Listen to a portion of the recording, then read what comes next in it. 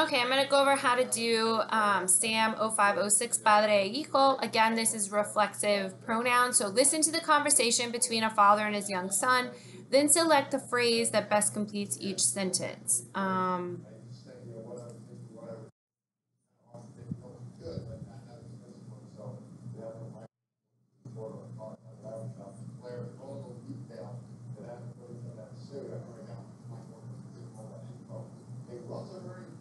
Okay, so he says, there were a couple things that he said, but he said, quiero aprender cómo usar una navaja de afeitar.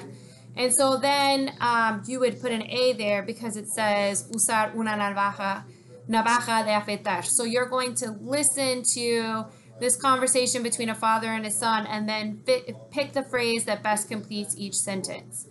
And that's how you're going to do SAM 0506.